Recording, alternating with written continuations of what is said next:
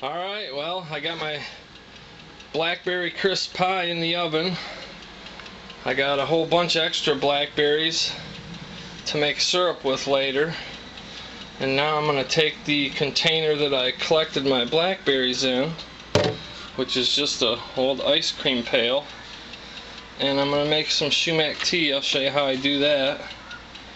You get the, these are staghorn sumac berries, like the ones I showed you, that I told you I was going to pick. Well, I picked about 10 or 12 of them.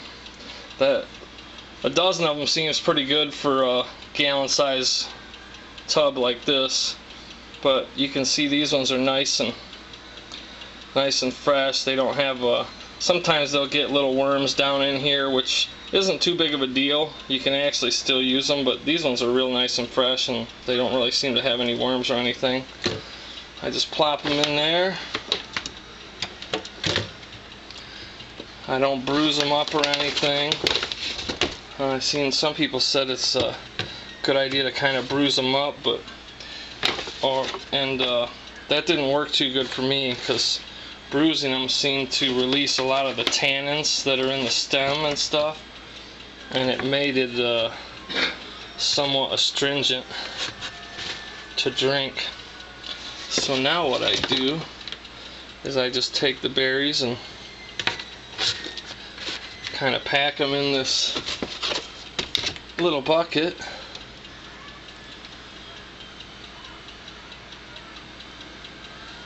Like that.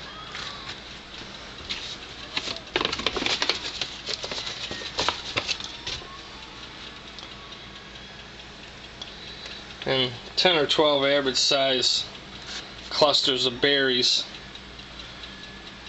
fills this 5-quart pail up pretty full. And when you harvest them, you just reach up and snip them off right at the stem. Stuff them in there.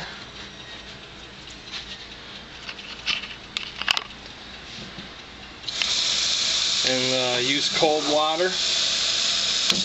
And I like to use the sprayer because I can spray the berries, and the vitamin C and citrus taste is in the little hairs. So this kind of sprays it off, gets it working. Just spray them around until it fills up.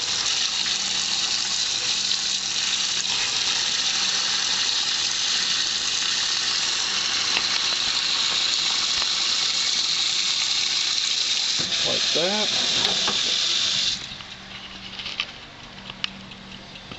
It's hard doing this one-handed. I need a head cam or something.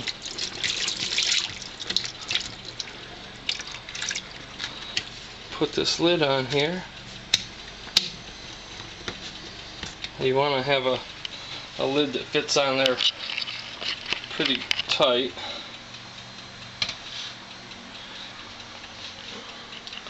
Can you hold this camera for a minute and just you know, point it like there at the berries? Just kind of keep it pointed right there.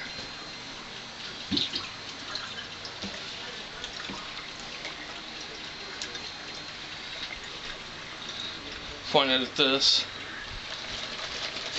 And once I get them in there, this lid isn't fitting very tight, but shake it up real good.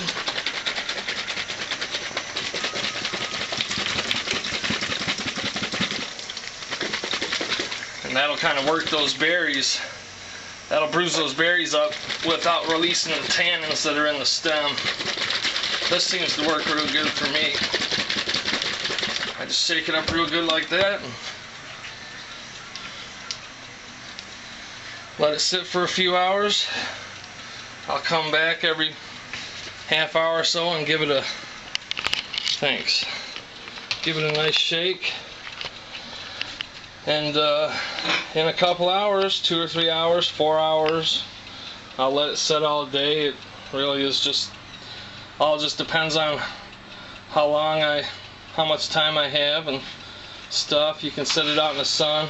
The only thing you want to be careful is you don't want to heat the water because if you do, you'll release the tannins that are in the stem, and you'll also kill you'll destroy the vitamins, because it's full of citric acid. It's full of vitamin C.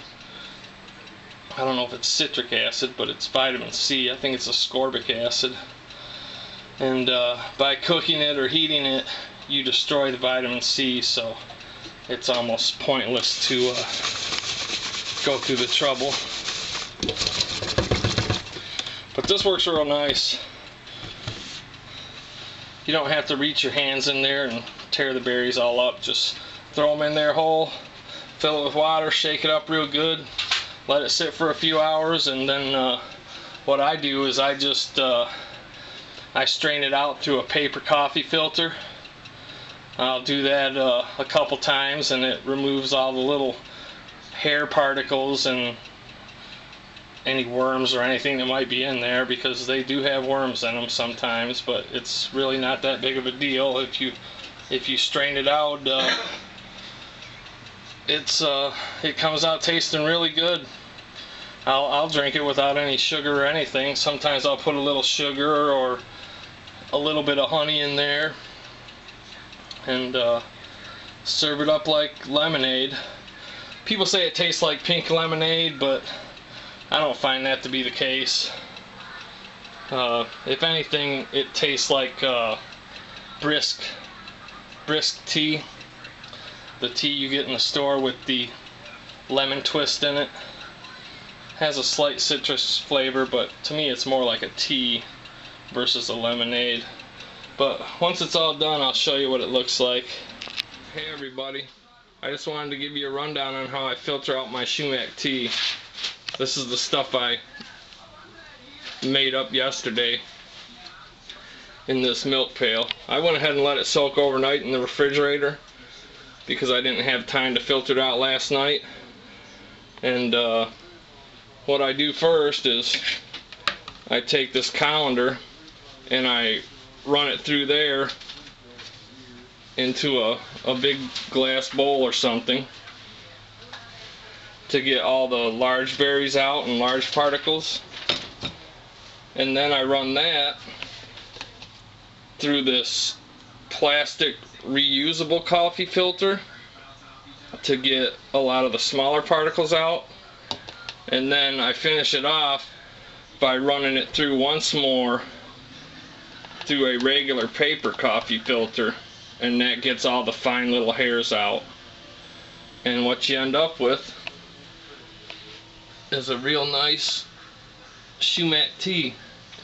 And every time I've done this, it's came out a different color, but the colors that have tasted the best for me were this, which is sort of an amber color, reminds me of maple syrup, and then also a very light golden yellow color. Both of those tasted real good. One time I did it, it turned out green, and that was the time that I crushed up the berries by hand, and I think it just released all the tannins out of the stem and chlorophyll and what have you, and turned the tea green. It still tasted okay, but I think if you use the process I showed you, you end up not damaging those stems as much, and you get a nice golden color. I've never had it turn out pink like pink lemonade, and one person I talked to said sometimes it'll come out clear even, and what they'll do is add a little red food coloring to give it that pink lemonade look. But that's pretty much it. It's a pretty easy process, and the tea is really refreshing, especially on a hot summer day. It's real good. But I just wanted to finish up this video and show you the whole process from start to finish, and that's pretty much it. So go out there and identify some edible sumac and make yourself some sumac tea.